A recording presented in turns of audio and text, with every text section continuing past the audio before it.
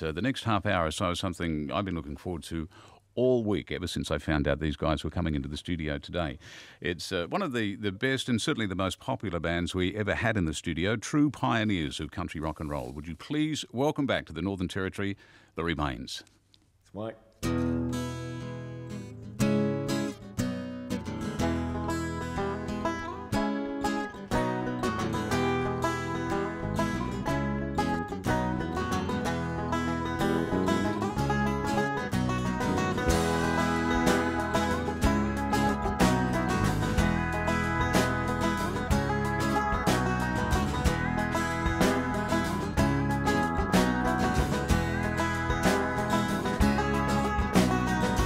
Late at night,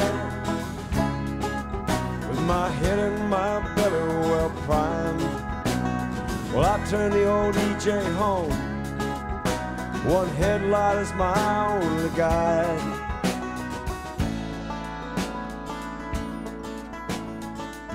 Well, I'm squinting through the dark.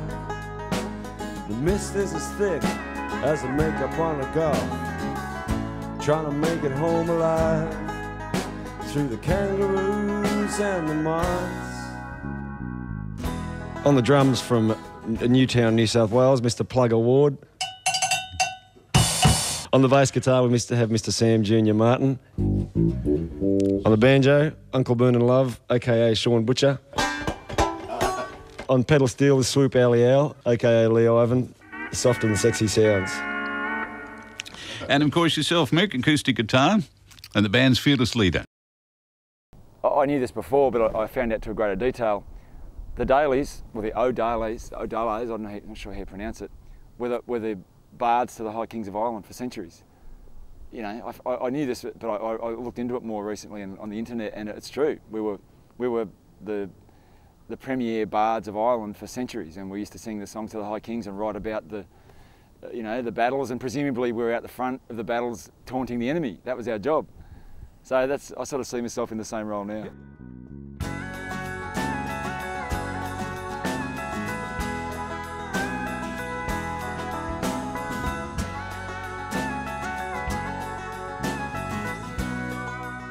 One of the strategies we chose to adopt from the very outset of the band was to go out to the country and pursue a kind of a route that perhaps hasn't been known since 60s and 70s, apart from a lot of country bands, which is to kind of go out to a lot of country venues and play these venues, no matter how hard they are, no matter how tough they may be, and just keep chipping away at that coalface.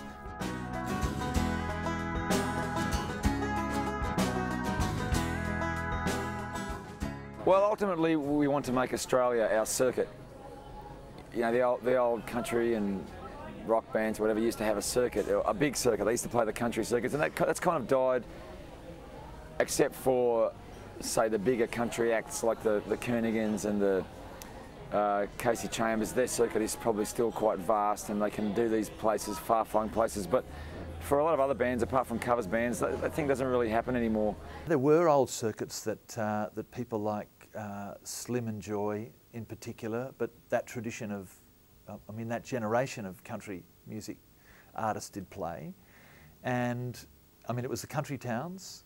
It was where the country town shows and the boxing tents went. At the top end, they'd run their way up through Catherine, Tennant Creek. I don't know that they got out to Eastern Arnhem Land all that much. I think the distances probably killed them there. But it was amazing where you'd go to places. I think we may have even gone to somewhere like Warrakerna and found that at some point, somewhere back down the way, a country music festival had rolled into town and played in the bush. With Slim dying, it allowed, which was, you know, that was a passing of an incredible era, because what he was about was the original touring troops, you know, where they got into caravans and they just toured and toured and toured. I think with the advent of national radio, the advent of television and all those sort of things, and the access that people have to entertainment now, it's a completely different environment. The coalface is a term we use to describe our sphere of operations in country Australia and inevitably the world, playing country rock and roll in a sometimes, well, often hostile environment, definitely a difficult environment.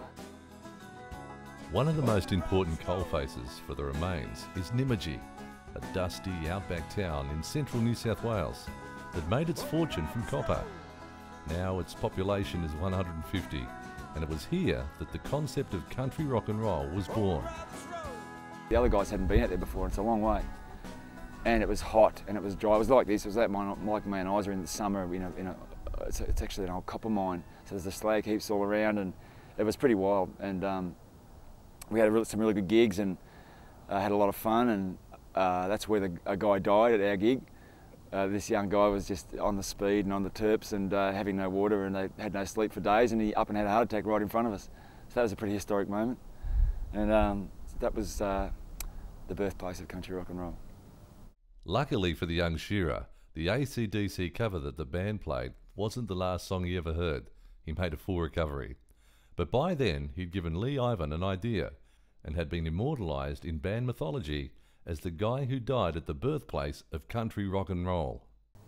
On the way back, we were driving back, and I was just thinking, Mick, this is unreal. What we should do is, well, Mick and I were both talking about this. We were going, you got the songs, I like playing this sort of stuff. I want to get out of playing music in the city. I want to do something that will, that will enable me to not be trapped in that, metro urban environment. I want to play in a band that can get out there in the country, can get out there and amongst other audiences and play a different sort of music, but still keep a foothold in what we know, which is the world of rock and roll and the city-based musical styles. And we sort of more or less talked about that on the way home, and we had a full idea for what would eventually become the Remains by the time we stepped out of the car. I played with Mick in just a little fun band. We joined a uni band competition at Southern Cross Uni. And he went overseas, and he just emailed me out of the blue one day, just said, Sean, I want to get a country rock and roll band together, want you to be in it. And he rocked up, he said, I'm coming back to Australia. I go, rightio. Turned up and gave me a phone call, said, yep, okay, Sean, you've got to play banjo. I went, okay, sweet. Well, you ever played banjo before? Never played it before in my life.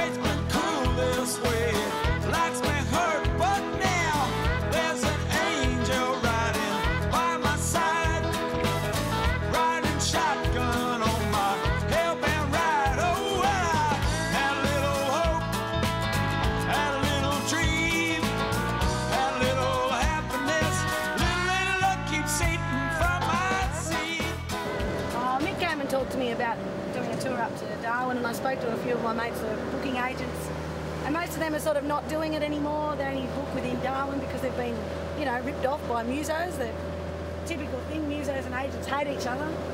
And I know most of the places up the road, like up the guts from Adelaide to Darwin. I've done that road about 10 times, and a few places in Queensland. So I just took it on myself. I thought, Darwin needs the Remains.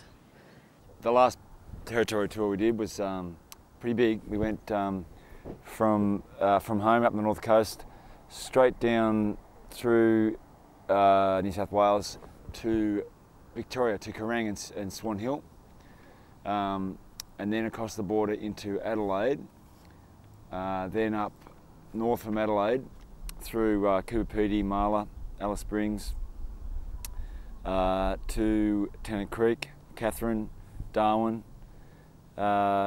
then back from Darwin down to Tennant Creek, and then directly across to Longreach in Queensland, and then home.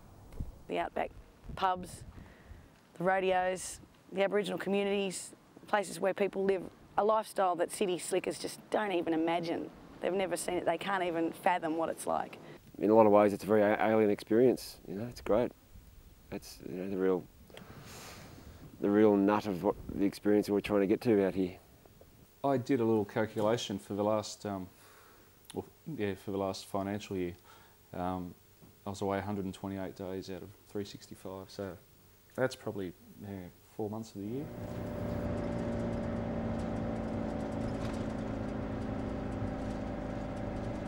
I quit a lucrative job in the UK, travelling all over Europe and stuff to do this. I just wanted to. I just have this urge to do it.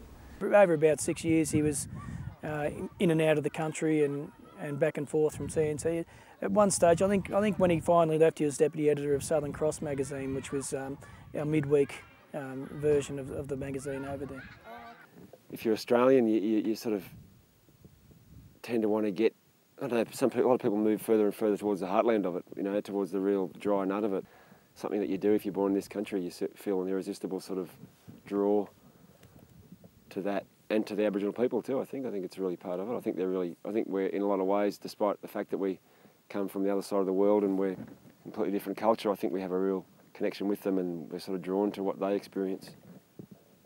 You know, it's something that it's just irresistible in a way. We don't really even discuss it too much or think about it, but it's just something we want to do. One of the things that I've seen with this band, as opposed to other bands that I've worked with, where you might just have one person who's gung-ho and everybody else couldn't give a shit, really. Everybody in this band is in for the long haul, and they've all got their eye on the ball sort of thing. I think it just goes to show that we've all sort of got the same thing in mind, whether it's the Remains or country rock and roll, whatever that thing is. We do share a common sort of goal to be able to do this kind of stuff and to be able to play good music, and specifically good country music, whatever that means. I know where your trouble starts. You got a hole where you should have a heart, and in your head, well, it's pretty much the same. It's buried empty where you should have a brain. I know where your trouble starts. You got a hole where you should have a heart, and in your head, well, it's pretty much the same. It's buried empty where you should have a brain. You got a hole for a heart. They just love it, especially the locals here. They just love it because all they see is sort of television. They don't really leave the immediate district much, and a lot of them are coming in from the outside communities. We draw a crowd for up to 1,000 kilometres away. They come in from the Tamanai Desert and then all the way through Arnhem Land right through to the coast. So this is like their cultural capital, I suppose you'd call it. And yeah, any bands that are coming through are a real plus. Because a lot of people out this way and out further will travel as far as here, but to go to Darwin is like a major trip. So if they can pick up a bit of entertainment and still get home, a lot of blokes out here that work at quarries and crushers and gold mines, and it's 150, 120k trip in a town, then you've got to find a sober driver or a taxi to get you back. So if they can come halfway and roll out a swag at the end of the night and have a good night, that means a fair bit to them. So this is like to have a live band on for some of these local blokes. This is like it only happens once every month or two, you know. So it's a big deal for them. To me, it's really important to have bands like the Remains playing original music, something different, bringing a whole new slant on their interpretation of stories, music, up to places like Darwin, because you know it can become culturally isolated as well as physically isolated. People think we're mad trying to get a 5-piece band with a PA, travel from northern New South Wales up to Darwin and back again. You know, it's just as ludicrous unless you got a lot of money behind you. But I mean, we haven't. We got to do it the way we can, and so far so good. We don't get lots of the good acts in Australia who take it upon themselves to load themselves into a car and drive up here and play gigs in the pubs or in the festivals and that sort of thing. We don't get that kind of commitment very often, but they do. They've done it for the last couple of years. And so they've developed a good listenership up here, not only in Darwin and in Alice, but in the communities as well. And it's just a wonderful thing to have a band that, you know, wants to come out in the communities and things, whereas normally we always have to travel, go to town, it's always hard work, transport issues and things, so to have people come out here and just have a great time. Visiting the Aboriginal community of Ali Karung is part of the Remains' 4-month national tour to promote their album Field Conditions. On this Northern Territory leg alone, they'll travel thousands of kilometres. Probably close to 4.5 to 5, say from the north coast all the way up to Darwin. So then if you double that, return trip, and then add the extra little running around that we do in the meantime, I guess it'll be pretty easy, 10,000. Maybe more, I don't know. It's a long way though. For the first 2.5 years, we just drove our own cars, and it's very tough on them, and it costs us personally a lot of money, and came to a point where we just had to spend money and bite the bullet and get a good van. And it's proved it's worth its weight in gold. It's been really good. What's it like travelling around together in a van? It's a long time to be on the road together, isn't it? Oh yeah, it's good fun. Yeah, we've survived so far. The first time we came to Darwin, after that little exercise, we lost the first rhythm section, but they were going anyway. We got warned about this road trip. It's called the Band Eater.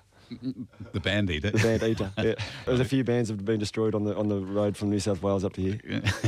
There was definitely conflict as to the direction that the band was going in.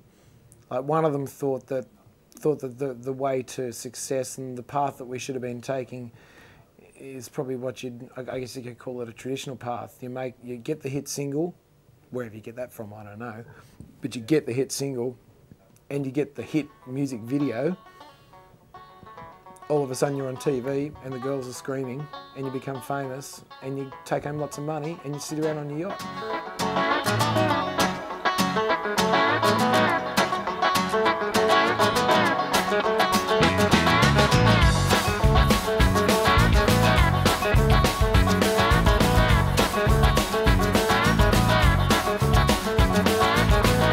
Bad times leave, and that's for certain. Some folks still feel their final curtain, but you know what's done is done. No second chances. This is your day in the sun. And the idea of going out, touring outback locations and playing the hard gigs and playing to indifferent crowds and ignorant crowds and stuff for which there doesn't seem to be much reward sometimes. That was definitely not on certain people's agenda. And they thought that we were crazy. They thought we were idiots. We had this massive showdown on the banks of the Katherine River in Katherine. What I'm very proud about is the fact that we didn't miss a beat, and we were able to leapfrog it, play satisfactory gigs and keep the whole machine going. And that's something that's not very easy at all. Despite having a new rhythm section, the Remains country rock sound has always been a constant. But how does an industry professional categorise the sound of country rock and roll? If I was critiquing that, I'd say, and we're going, where does it fit if I'm going to put it into a box? I'd think alt country. I think that's where it is. I mean, it's closer to Paul Kelly than anything else. It's a grey area song. It actually crosses over. It's not on full-on country. Where you would hear what you're hearing. I think there's a pedal steel in it, but it has a fairly contemporary edge to it. My definition of old country music is the alternative to what the mainstream is. So a lot of people know of country music, and it doesn't really have a great name. A lot of people will turn up their noses at the thought of having to listen to country music. One of the biggest impediments to country music is the fact that we actually have a label, country music. I'd love to think that, that when music came out, they said, here's another piece of music. But the music that I think is alternative is the music that's based from traditional sounds and has some background in real country music and isn't completely engulfed in pop sounds, like was the 80s, or well, probably the early 90s when that big country mainstream thing hit, and we were listening to stuff that I honestly couldn't believe that they categorised it as country music. It was very adult-orientated rock or pop music to me, and so my definition of alternative country is the other stuff. And a lot of the sort of modern roots music that we're talking about is based in the city. Like I get alt country in a lot of ways is, or modern, all that, the new country. It's, generally speaking, it's country music that's played by city people, Look, one of the things I think alt country would be is people singing in an Australian accent. The other side to it probably is that you're just pushing the musical boundaries a little bit. You're not sort of sticking right within the conventions. You may have a little bit of a harder edge in what you do. And you may not be trying to put something together which is just simply radio accessible. The difference between the pop charts and the country charts are becoming a little more blurred. Like a lot of the stuff that you see on the country music channel, it's just pop with hats. It's all a bit too smooth and polished and, you know, I don't know, I find it a bit bland. When I heard tunes off of their second album, even though I didn't know it was them, I heard it and I thought, oh, the Remains must have a new album, because I could hear their sound.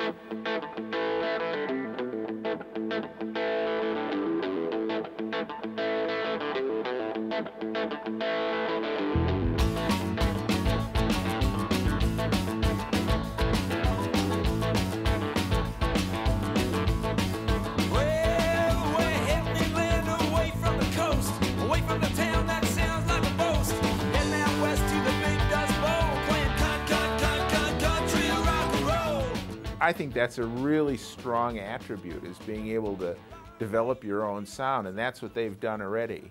Because contrary to most country bands, country rock bands, their rock side of it is tough and edgy, and that's really, really nice. I listened to the Remains in the car and I thought it was country with a bit of rock in it, but the thing that struck me more than anything else was that it was fair dinkum music. This was music that's written about an Australia that I've experienced and that a lot of people live in and love.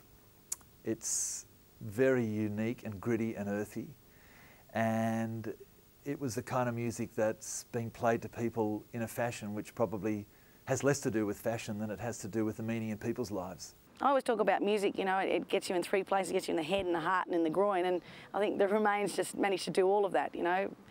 Mick and Sean's songs tell stories that country people can particularly relate to. The music's got a great drive to it, and it just makes you want to dance, so it gets you everywhere. I really love Australia, and I really identify with it, and I think it's very important to people who are here to identify with it, and I like to write about the country in ways that mean things to me. I think a lot of country music, they sort of tend to do that in a very name-checking kind of way in order to prove that they are this sort of certain being, and I'm not saying that I'm superior to them in any way, but I'm saying that it really means something, and I think it's a good thing to write about, and by identifying my experiences with the country, people like that. The topics of country music are, you know, usually the down and out topics. It was pretty much formed from people writing about their own life experiences and people who weren't particularly that well off. It must be that kind of underdog working style person that a lot of that stuff's about. You know, a lot of those country songs are about their ordinary issues that, you know, what's that old joke about losing your dog, your house and your girlfriend, or, you know, the real issues that are from this real base level. The mainstream people like to sell their music as being honest, but almost domestic in a way. You know, they deal with Australia as a place and glory to Australia. Being from a country background, I can write a song about something that's happened to me or a friend or an uncle or a relative, and the folks out in the crowd can go, yeah, geez, I remember doing that, or hey, that reminds me of my uncle, or, you know, my wife, or, you know, and so it's that relation thing that they can relate to it and identify with it. And I think that's the secret with country music in country areas. I guess it makes sense, you know. The guy that works his job in the office in Sydney probably finds it hard to relate to country music maybe than, you know, the guy out working on a land, you know. But the Remains and people like them are dealing with more extreme, edgier sort of subject matter, and they're not going to be as acceptable to the man on the land, you know. What I think they've been successful at is sing about Australia in a non-self-conscious way, which is not always an easy thing to do, and they sort of sing about pretty much the lives they live, I figure. I think it's important when you're telling stories to give place names, and Raymond Chandler was very good at that in his stories. He gave you the small details that you could identify with, and you can hang your experience on with that, and it gives you a real connection to what's going on there. They're often political, which in Australia normally is right-wing, and they're obviously more left-wing. On the Remains new album, they've got a very strong there's a strong political thread that's sort of evolving into their music. I've also sought to at least instill a bit of the old folk singer Woody Guthrie style of singing a bit about social justice and maybe imparting a message. In Darwin, I was speaking to a woman at the markets, the Nightcliff markets the other day, and I spoke to her last time we were here as well. And she'd come to a gig and bought a CD with her son, and she told me then that her son never stopped playing it, and they had bought him other CDs to try and, because they got sick of it, and he was playing folk singer blues in particular over and over again, and he pulled her aside once and he said, "Hey Mum, John Howard pinches lollies from the public purse," which is a line from folk singer blues. And so yeah, we're getting some kind of political indoctrination across to the young folks, so that's real folk singing.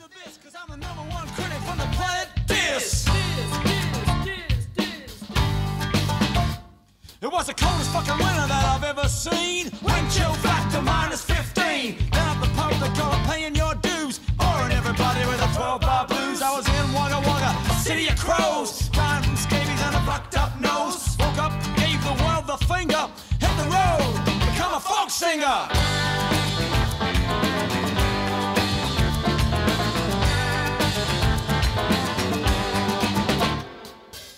I interviewed the lead singer Mick on my show a couple of weeks ago, and I was sort of stunned that here's a guy, because I do interviews with country music people all the time, and here's a guy that was using 3-syllable words.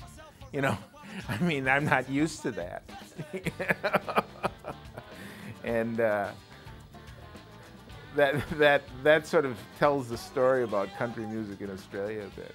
So they could appeal to people who do like country rock, but they could appeal to people who don't as well, and that's, so I just think they could have a real breadth. Interestingly, I think that the audiences here in the country, because they've been so used to the sort of crap that has been foisted on them for the last 10 or 15 years, a lot of the times don't quite know what to make of them, and you find, or I found that there's been a small group of people who've really dug it for it being original and for it being different. And for the most part, the rest of them just don't know what to make of it, so they'll dance around, or they'll just take no interest whatsoever. You know, you've got to be really realistic about it. You can't get too big-headed. You play in a pub and it's packed out, and next town you play out, you know, there's no one there. It's just like 20 people in the audience are pretty bored of what you're doing. You still sort of fight an uphill battle with you know, certain kinds of audiences. It might happen quite the way you want to. Like, you think that everybody's going to tap into the experience that you're supposedly giving them, and you know, sometimes that doesn't work. But that doesn't necessarily mean that the music that you're playing or the lyrics of your songs aren't right. It might be just the particular mood that night. That's one thing we've learned. A lot of country audiences too. Like, you'll have, you know, people that get up and dance and have a good time, but other people will sit back and that's what we've learned. They'll sit back, but that doesn't mean because they're not getting into it, they're not enjoying it, you know. And then they'll come up and buy a CD off you. Probably the further afield we get, the better it is for us. You know, rural people, they just love their country music, you know. Although I've seen these guys perform along, you know, in Melbourne and Sydney and places like that, and it's quite a different approach. You get somebody from inner city Fitzroy who just loves them because they're so country in their eyes. Sydney and Melbourne, they're a little more restrained in their sort of, like, you know, expressing how they like you and everything. They're sort of up here, everyone cuts loose, you know, especially like with Aboriginal communities, and they, you know, if they want to have a good time, they go out and have a good time. Love playing to black audiences. They're great. They're really appreciative and into it from the word go. And I know there's just a special energy about those communities. I think they're playing this weekend out at Gunbalanya, at the Gunbalanya Open Day. That's the old community of Owen Pelly.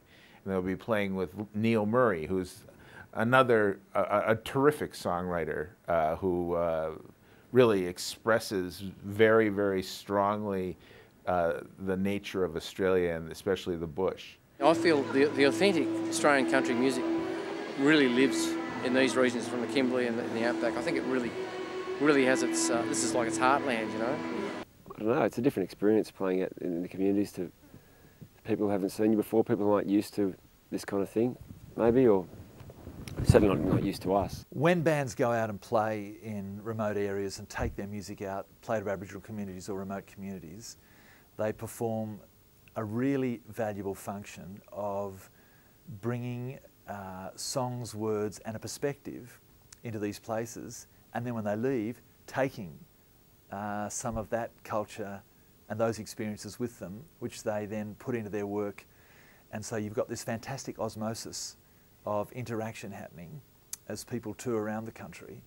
And there's an intensity to it because it's removed from the day-to-day concerns about, you know, where you are on the hit parade or how cool or whatever you are.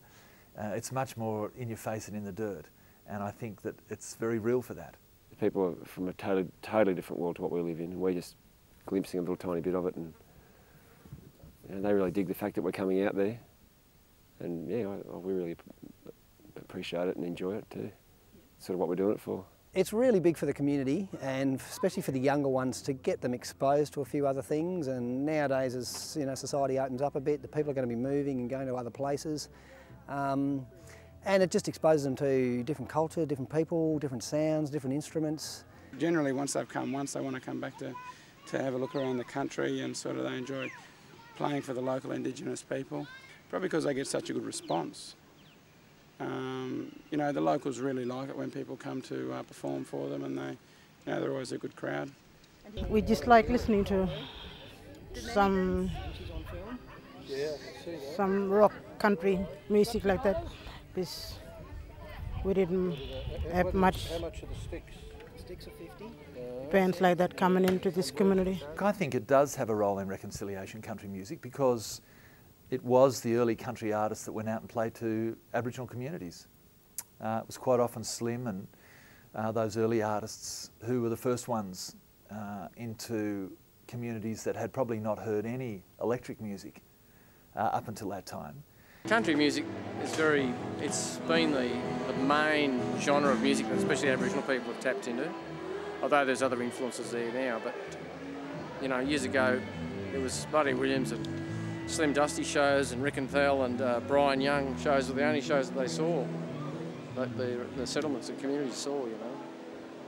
So, and the storytelling aspect of country music, the sentiment in it is very much embraced by Aboriginal people. There's a narrative that runs through some people's work.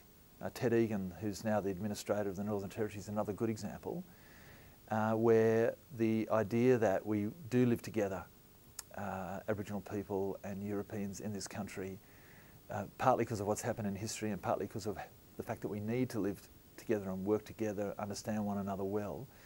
You know, you find those narratives expressed in a much more kind of better form than maybe the politics of it in their music. So yeah, I think it's got a good role to play. I think the link with it goes right back to the meeting place between blackfellas and whitefellas in the campfire tradition. There's influence of Celtic music, folk music and everything else, but there's also influence of the yarning tradition and the oral tradition and sopping. When drovers met around a campfire, I think that's a lot of the inspiration behind Slim Dusty stuff. Quite often, workshops are another way that touring country musicians swap knowledge, adding to the melting pot of ideas and music. Today in the morning we did a workshop and got to know them even better, and just seeing the looks on their faces when we set up the PA for them and got all the instruments going, and they were chuffed. Just seeing the kids smile, they really dig it. Those kids, there's no artifice about them. If they're into something, they show it, and if they're not, they just sort of walk away. I saw Dave, the bloke, trying to talk to one kid, and the kid just pumped. The kid doesn't even see him. He just sort of walks straight past him. He's not talking. The guy's not talking as far as this kid's concerned, and that's what they're like. If they're not interested in what you're saying, you don't exist. And the fact that they were into what we were saying was great. Basically, went through a couple of basic beats and thought, just show them sort of how how we'll try and create a rhythm that's going to suit, what the band's going to get, like writing a song or something like that. So we just sort of looked at, downbeats and then upbeats and how to play that on one bass drum, because that's all we had. So we just turned that upside down and we were just using the rim for cymbals and different stuff like that. They were right into it. It was good. And then we started playing with some different rhythms as well, and, doing some Bo Diddley beats and that sort of stuff. So, yeah.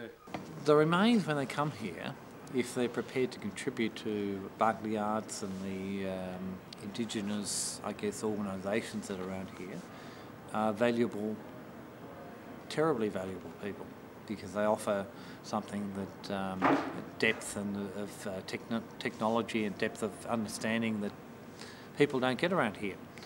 But if they're just blow-throughs who aren't offering that sort of thing, their value is limited. Yeah, look, if people have got time and, you know, they don't mind the business of sort of making themselves teachers, workshops I think can be really useful for people.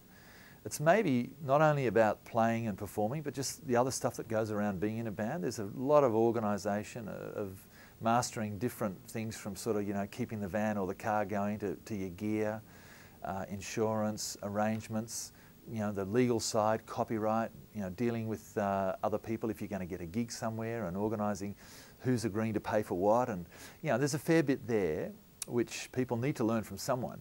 And it'll be really good if a band goes through town and just stays on a little bit longer and shows people the ropes a bit.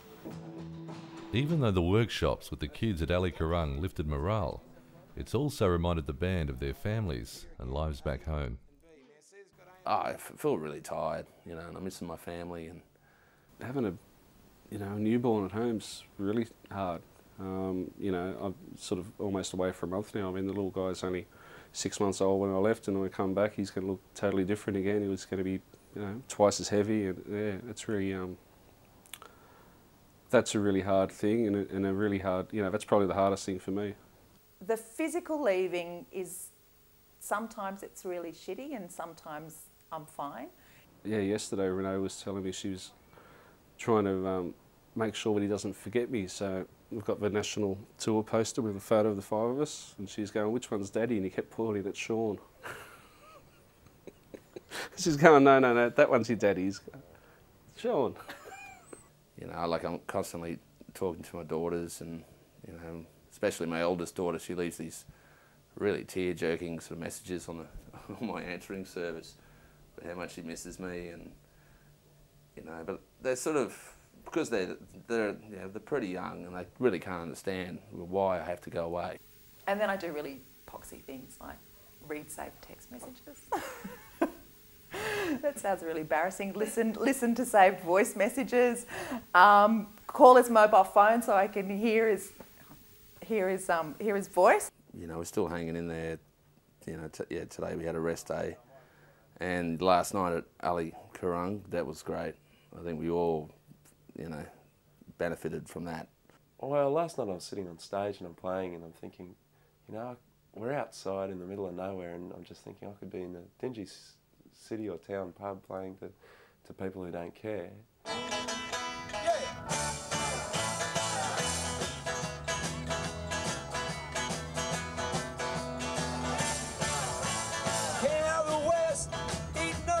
Sky. Well, we just left our adult busy paying their time. Coalface is coming. And instead I'm playing out here to a community. There were a bunch of kids who were, you know, there might have been half a dozen adults in the audience, but there was primarily, you know, 40 or 50 kids running around, and you're just looking at those kids going, wow, you know, you guys are really having a good time.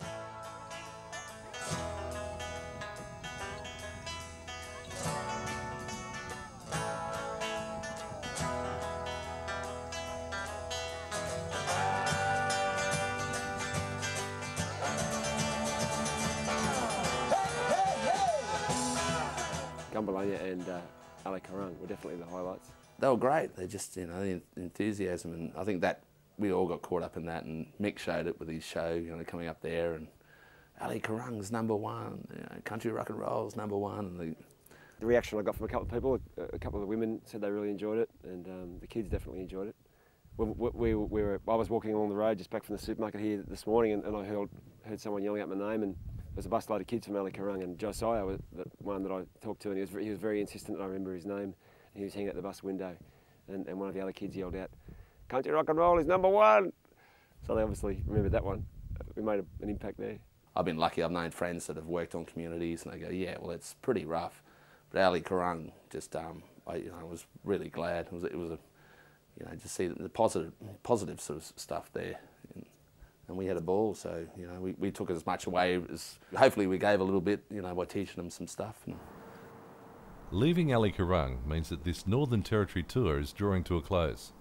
So far, the band has played 24 gigs and covered over 10,000 kilometres. 3 more shows at Tennant Creek will wrap up the tour, and then it's a 2-day drive back home. How are the band members holding up? It's been a tough one. It's been very tough. Was it? Lots of long distance legs. Some pretty hardcore gigs with crowds that weren't really into it as I thought they would be. I think probably the hardest thing is that, like, you know, when you're playing in a band and you can all, you know, you come together, you can do a gig or do a rehearsal or whatever, and that's all fine, and if somebody pisses you off, whatever, you can have a bit of a spit about it and then you can go home. When you're on tour, you can't do that. You're in the same van with the same bunch of guys for like 3 or 4 weeks at a time. So whenever you've got a group of different blokes in a situation, in a bus and stuff, you've always got different dynamics going on, and you've got to be able to sort of ride over it like a good 4-wheel drive, you know, across rough country. It's tough all the time, but the biggest thing is just the van is cramped. It's really only set up for 5 people to be comfortable, and there's 6 of us.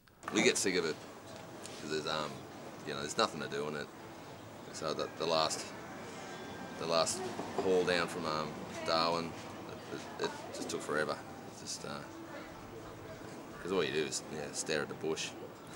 We've read everything in the van, so you're rereading over old Rolling Stones and stuff. So it was good to get out.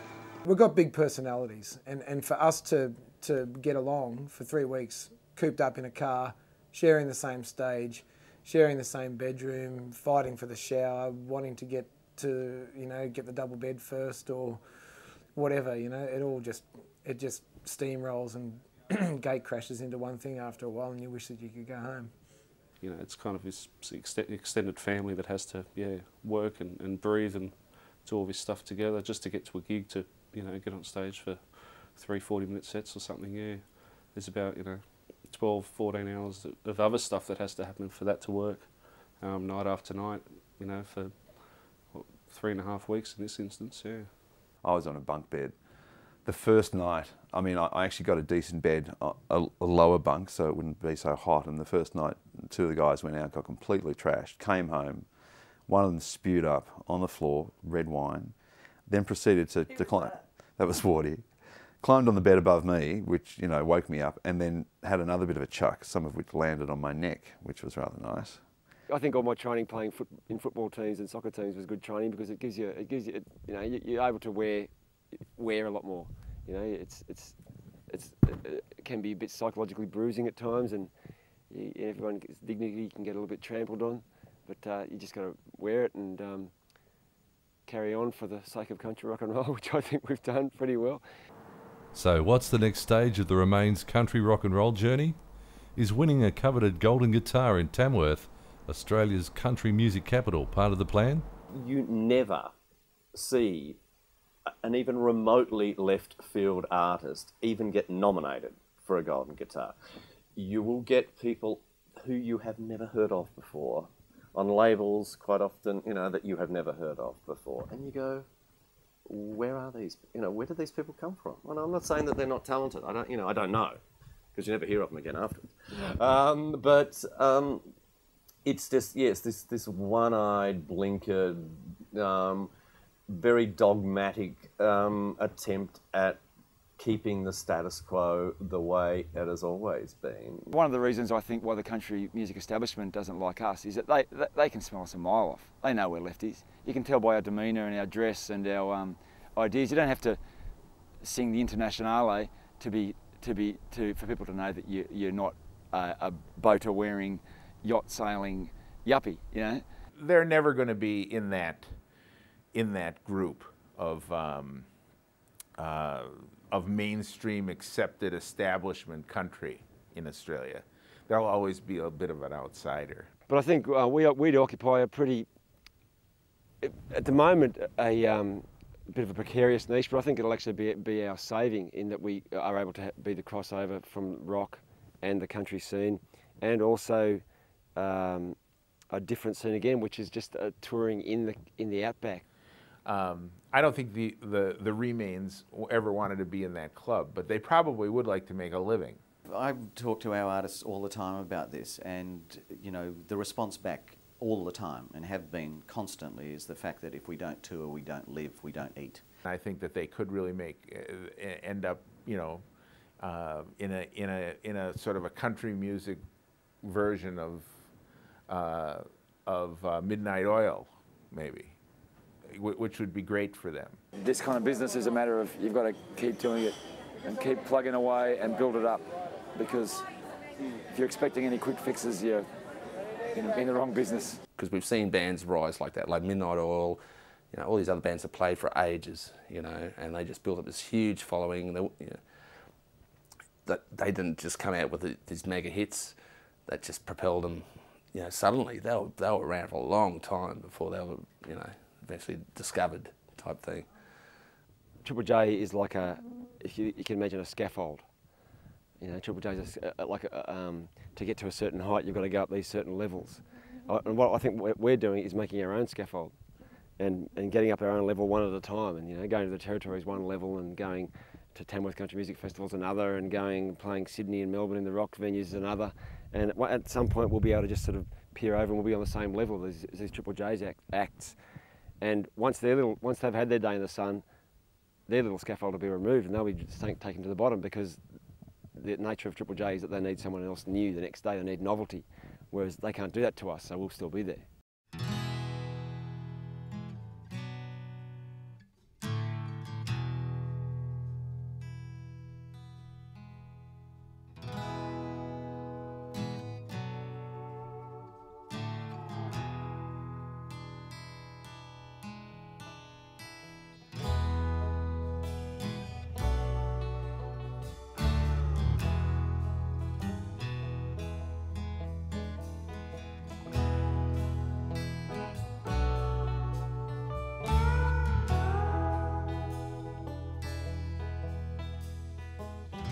Take it as he